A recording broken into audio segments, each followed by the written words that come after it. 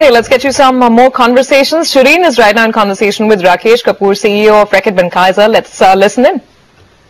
It's clearly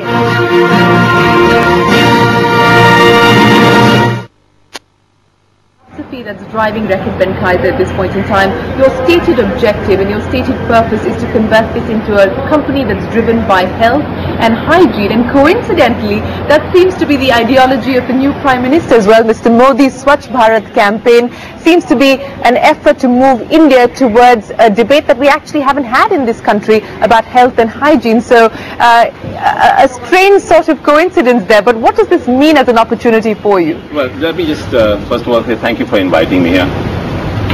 RP has had a tremendous track record of success over many decades. We've outperformed our markets, we've delivered great shareholder value, and I had the incredible privilege of taking over as the CEO about 3.5 years ago. And my first challenge was, how is this company going to drive the same level of outperformance? How are we going to be successful in the next decade and more? And what do we want to do? And the first thing we started to talk about in the company was, what do we stand for? Why do we exist? What will happen if we did not exist? And it's questions like that that told us that health matters, but not just that health matters, hygiene is the foundation of that health. If I clean my hands properly, if I keep my surfaces disinfected, if I follow basic hygiene practices in terms of toilet cleaning, we will live healthier lives. And a healthy life is a happy life. So when we put all of this together, we came with a very simple and incredible purpose for this company, which was around healthier lives and happier homes. So it gives me great pleasure, actually, as an Indian, of course, but as a global CEO, that my company today and its purpose and what it stands for is in some form deeply connected with what the government is trying to achieve through the Swachh Bharat India campaign. And we are, as you know, we've committed 100 crores over the next years to galvanize India and our efforts in India to take part in this whole movement.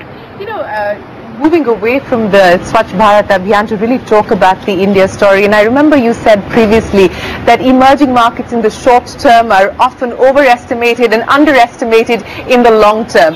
Everyone's been negative on India up until the last 12 months. In fact, up until the last 6 months, there's been sort of trepidation on whether we should invest or not invest in India. Rakesh is a long-term India investor. You've been in the country for over 6 decades now. In the current context, where there seems to be much more of a renewed enthusiasm to move ahead with reforms and so on and so forth, how does India now stack up in the emerging market basket, which is clearly your area of focus and opportunity? Yeah. I think I said that everyone tends to underestimate the long-term opportunity in markets like India, always getting very unexcited if some things go wrong in the short term, and always sometimes missing the big picture. And the reason is that simple. If you think about growth in emerging markets, which to my mind are secular, you never see linear growth rates in any market. You'll always see periods of great growth, but followed by periods of some compression or difficulty. But if you draw a trend line between these periods of growth and depression, you will find quite a nice linear movement. And the second thing is very mathematical, actually. If you compound the growth rates of markets like India, let's call them double-digit growth rates, over a long period of time, you can just start to think about how significant that growth opportunity stacks up to be. So RB has been in India for over 6 decades. We have a very long-term opinion and position on India. We don't look at the headlines of the last quarter's GDP growth and decide whether we should invest. We are going to invest in India. We have a very, very significant opportunity here, and we will play our part. So given the kind of opportunity that you see in the Indian market, give me a ballpark sense of what we could see in terms of incremental investments from RB into India across your various businesses and brands. No, first of all, I don't think we start to think about Indian investments for short periods of time. I think we think about India not just as an epicenter for investment for emerging markets. I think our opportunity for India and our investment in India can play a much more and an important defining role for how we do business globally. And I'll give you a couple of examples of that. We bought through an acquisition we had made a few years ago called Paras with Paras Consumer Health. And we bought a plant, actually. A plant came with it in Baddi in Himachal Pradesh. Yes. And it was a nice plant. but it was not a global plant offering us global capabilities for manufacturing high quality, high-end healthcare products. Over the last few years, we've invested behind this plant. This plant recently cleared FDA clearance for manufacturing global brands and global products in this plant. So I think our investments are not just designed in India for driving growth for our brands in India, for our consumers in India. I think we are looking at India as an epicenter for actually doing business globally, and our investments in healthcare plants in India is an example of that. So will it be also the manufacturing epicenter? Because you just talked about this plant which is now FDA compliant. Is it likely to be the manufacturing epicenter? Because that's what the Prime Minister is asking investors to do. Well, he's saying the things that I'd love to hear, make in India. And we have been making in India. And as I said recently to you, how do we make in India, not just for India, but for the world? But for the world.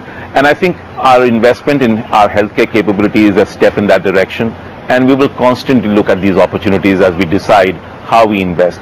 When we put our investments for manufacturing particularly, we don't always do that for one country at a time.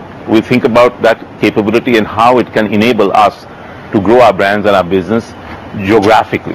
And I think India is one of those markets which offers companies like us, with our deep heritage, with our deep expertise, with our deep knowledge, of using this as a base for talent, base for manufacturing, and base for global expansion.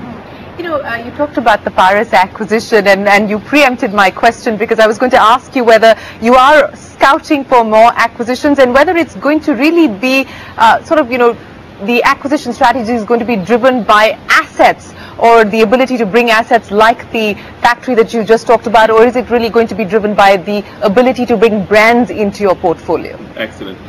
First of all, we are a brands company, and I think it's brands that actually drive value for our company.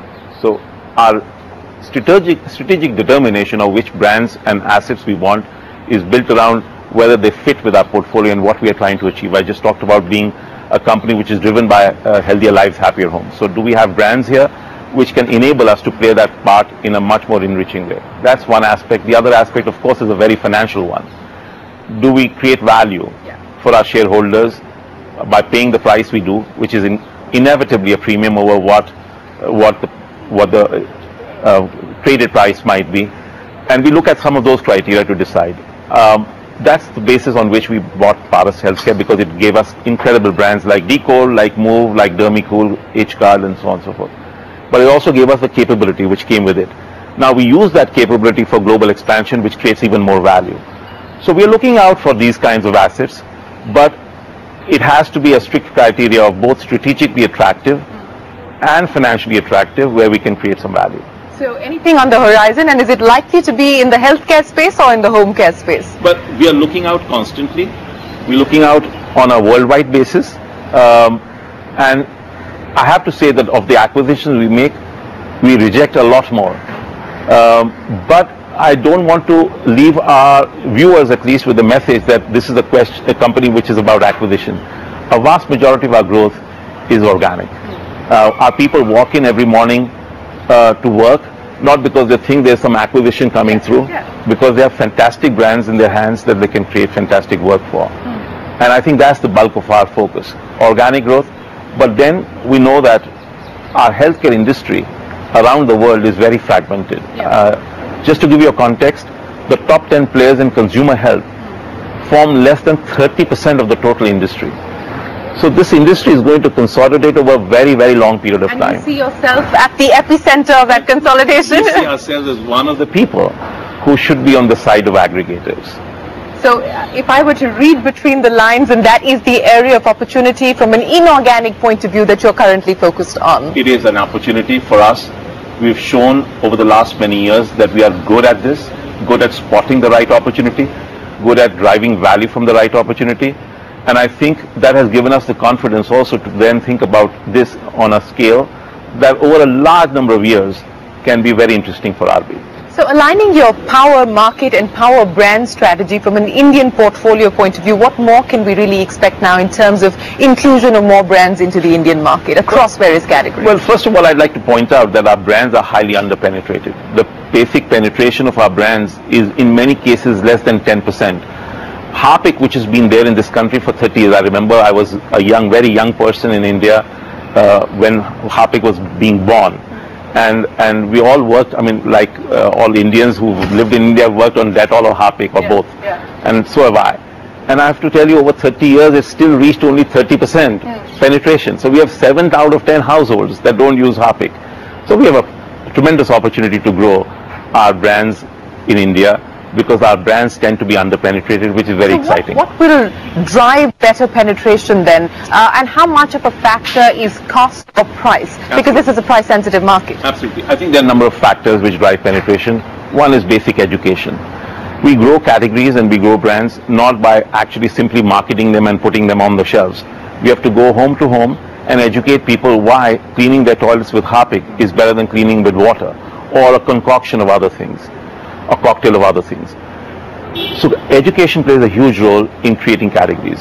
Then the second thing is to provide the right product at the right price with the right proposition in place.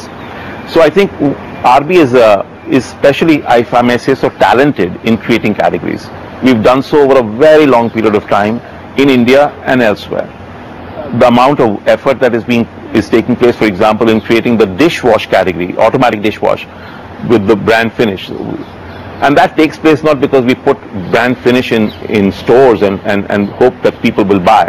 Actually, it starts with convincing people to buy dishwashers. Sure. Now, we don't sell dishwashers, as you know, but we are the world's largest partner of all dishwash manufacturers, helping them design products, helping them become better marketeers, and helping them sell dishwashers in a way that people get true benefit out of. So our start of creating categories does not start with selling brands. It starts with a completely holistic dimension of how do you actually create the right environment. I'm glad that you talked about the need for creating new categories, because very often when you talk to manufacturers or you talk to CEOs, the approach is more product-centric and product-focused, as opposed to this category creation that you've just talked about. What more can we then expect in terms of new categories that Reckitt Benckiser would like to add in the next couple of years? What are you working on? What's looking exciting? Where you believe you're not currently present and maybe there's, opportunity for you? Well, I think if you think about, again, let's go back to our mission and purpose, health and hygiene. In just health and hygiene, there are huge number of opportunities for creating new brands and new categories. We have a global brand in the US. It's called Mucinex. Mucinex is the single largest consumer health brand in the US, bigger than many brands like Tylenol, Advil, and the like. It's in retail sales around $1 billion worth. And we don't have Mucinex in India, or we just sort of test marketing and so on and so forth. I was going to ask you that. When is Mucinex coming to India? Now, what's so special about Mucinex? What's special about Mucinex is it provides an extended release of active for 12 hours of cough relief. Now, imagine if you were suffering from cough and congestion, and then you have to cough every you have to take a syrup or the other every 3 to 4 hours, and perhaps it doesn't work as well. Mucinex has a very special ingredient which gives you 12 hours of relief from cough, has the single highest level of satisfaction rate amongst all the things that we sell in North America. Over 90% of people who use Mucinex. That's an opportunity to provide people in India a very effective product which helps them live their lives healthier and better. So like Mucinex, what else from the global portfolio are we likely to see being brought in? Well, we have Scholl, foot care brand, which is still very small in India. We have Nurofen, which is an analgesic brand, again almost non-existent.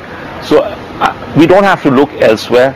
Our global portfolio of health and hygiene brands offer us a huge opportunity for brand expansion and brand presence in India. Just as far as the health segment and the regulatory environment surrounding health in India, this matter of price control, and we've now seen the government go back on an earlier order which brought more drugs under price control. But how concerned are you about the regulatory environment in India when it comes to pharmaceuticals and health? Well, first of all, I won't like to single out India, although I'm talking in India. I think the health regulatory environment around the world requires a big shake-up, and RB is actually going to play a leadership role in bringing together multi-stakeholders to come together to actually shape the right regulatory policies on a global basis. It would maybe come as a surprise to you that the healthcare policy on what we can sell in US is not the same as what we can sell in the UK or even the rest of the European market. So India is another Market dimension, to deal with, yeah. another dimension of the same issue. So that's one aspect, which is how do we provide access to daily products, daily medication for daily ailments to people who want to be empowered, who want to actually take more control over their health, which regulatory systems should actually help you provide. So we're working with regulators, but not just regulators, but also multi-stakeholders in providing easy access to medication. That's one aspect. Then the other aspect is price control, which is a slightly different dimension of. Sure. So our first challenge is access, and then there's price control. I think here I would like to just say that I think there should be responsible pricing from the industry. There is no question that industry has to be very responsible in pricing. But on the other side, we also need trusting relationship with government so that we can form an open, transparent system of where the government says what kind of medication it wants to actually focus on from a price maintenance or price control point of view versus those that it believes providing greater access and providing the natural forces of competition is both beneficial for consumers and beneficial for industry. So would you say the relationship so far has been an adversarial one? I would say the relationship can be a much more productive and transparent one. Okay, that's as far as price control is concerned. But on the larger emerging market piece, the stated objective was that it should contribute 50% of your revenues by 2014. If my memory serves me right, you're currently at about 43%. So are you on target to be able to get to that 50% number, or are you going to have to push it back a little? Well, I think first of all, we will have to push it a little. And the reason is twofold. First of all, we've done better in developed markets than we thought we would be doing. Yeah. And that's all credit, I think, to my people, because we really outperformed in developed markets. And the better you do in developed markets, clearly the equation goes, on one side. And I've always said that although emerging markets offer us a long-term opportunity for growth, what we need to not forget is developed markets are still a very large and important part of companies. For my company, it's 55% and more. Many companies still 50 to 45% to 50%, right? So it's a huge part. People can't forget developed markets and forget how to grow in those developed markets. So I'm glad that we are doing well in developed markets. Emerging markets have given us twin challenges. One is based on currency. So simply restating our financials in emerging markets gives us a lower percentage contribution from emerging markets. And the second challenge is the current challenge of growth. Because you do see in a number of emerging markets, growth rates have come down and things have started to toughen up. Although as I said before, I remain very excited about the future. So when do you expect now in the new context to achieve the 50% revenue target from emerging markets, if not 2015? If we continue to grow the same rate as we are growing, we are going to get this in a couple of years later.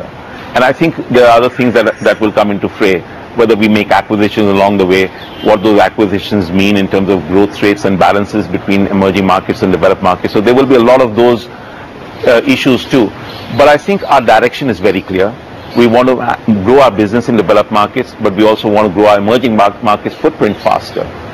But so would that then be the inorganic strategy to really grow the emerging market footprint faster? No, organically we can grow emerging markets much faster and are growing emerging markets much faster.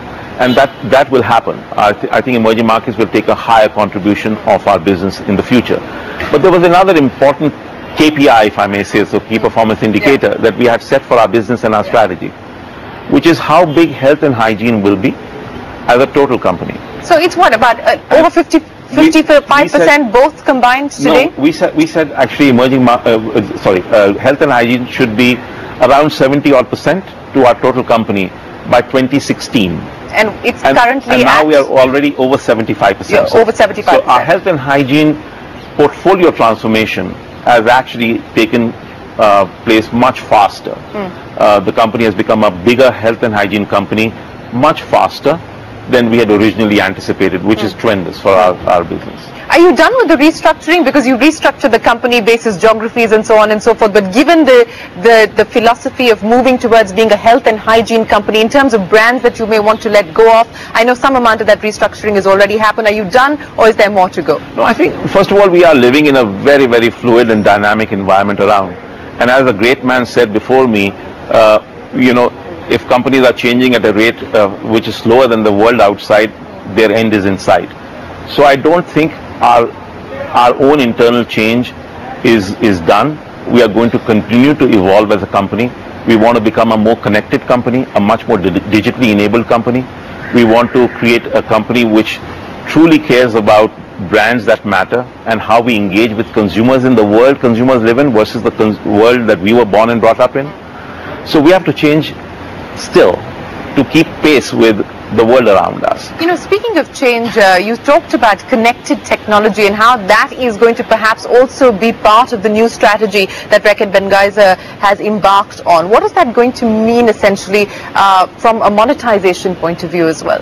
That's a very interesting question, which is how do we monetize this whole idea, because I've talked about connected health and I've said that in the future the world will become much more connected, but even healthcare will become more connected. We've talked about wearable devices, but we've talked about mobile systems and how all of these enable people to take more control over their own health.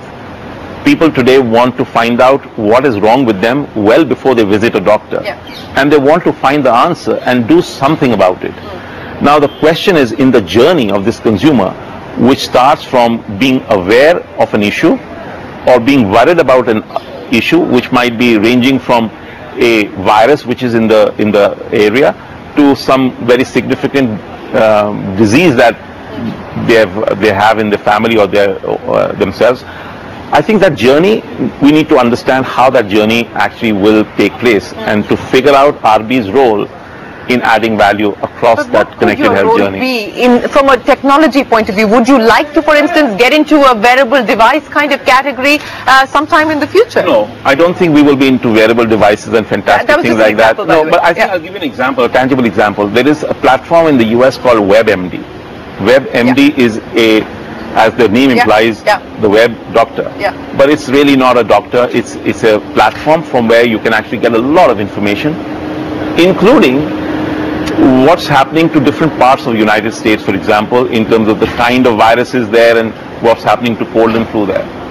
Through WebMD and the searches that take place on WebMD, we can figure out whether a person in Virginia is actually thinking and worrying about cough versus a person in Maryland, which is right next door. So target your brands better. Exactly, is worried more about cold and flu and other forms of cold and flu. And based on this knowledge and how many people are actually looking at that information, we can aggregate what is happening in one part of North America versus another one. Where does it help us? First of all, it helps us in targeting better, but not just in targeting our messages better, but also providing healthcare outcomes better, making sure that the stores have the right product at the right time, so that when more people are looking for cold and flu in one area and cough in another, we don't do the wrong way out.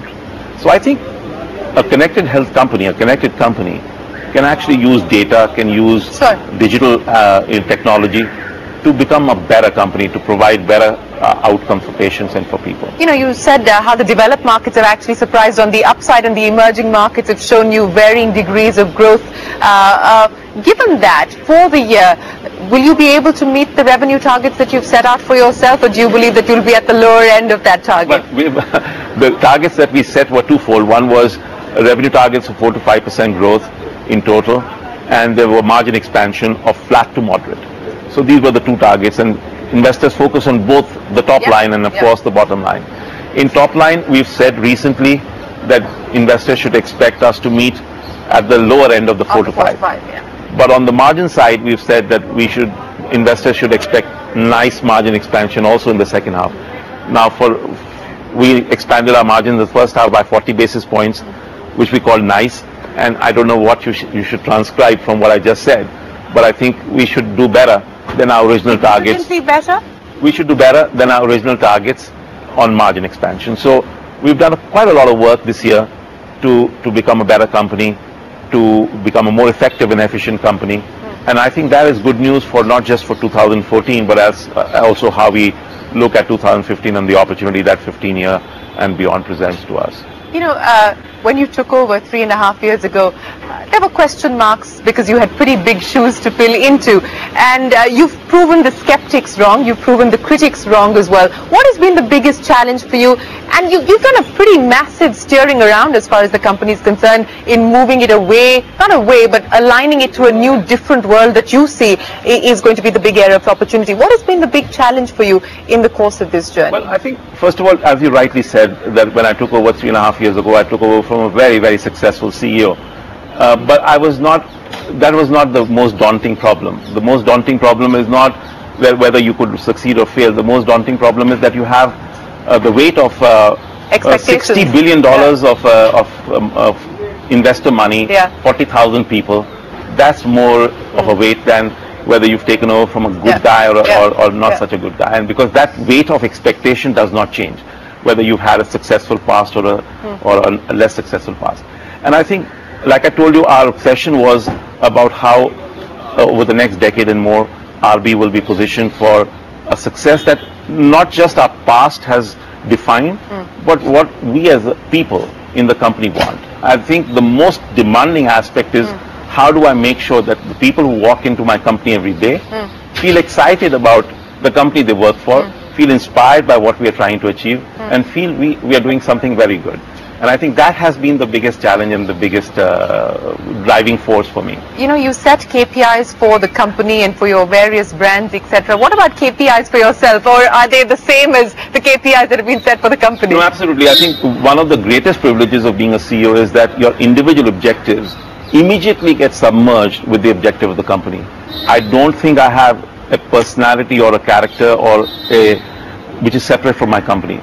This is the final point where these two things merge. Absolutely. So I don't feel I have a unique and personal objective anymore. So let me end by asking you, what to your mind is the single biggest challenge, whether it's global growth or risks, and what is the single biggest opportunity that you're looking at as a CEO today? No, I think our biggest challenge each day is to make sure that when our people walk in every day, they have the same passion and hunger for their work. The CEO's job becomes very difficult when the people who work for that company are not inspired. They don't have passion and hunger. They don't want to drive even harder for success. So that's my ultimate challenge, and thankfully, this is what I find every day that inspires me. My people are back into work every morning. I feel hungry to go back every day, and I think that makes my life so much easier and better. Well, Rakesh, it's been a pleasure speaking with you. We wish you the very best of luck with your plans in India and the rest of the world. Thank you very much for speaking to us here on CNBC-TV18. It's been a pleasure. Thanks for inviting me. Well, with that, it's time for us to wrap up the appointment. We'll see you again next week. Till then, from the entire team, goodbye and many thanks for watching. All right, that was Shireen in conversation with the big boss at Rakesh Benkaiser. That's where we take a break. Thank you for watching, but lots more coming up on CNBC-TV18.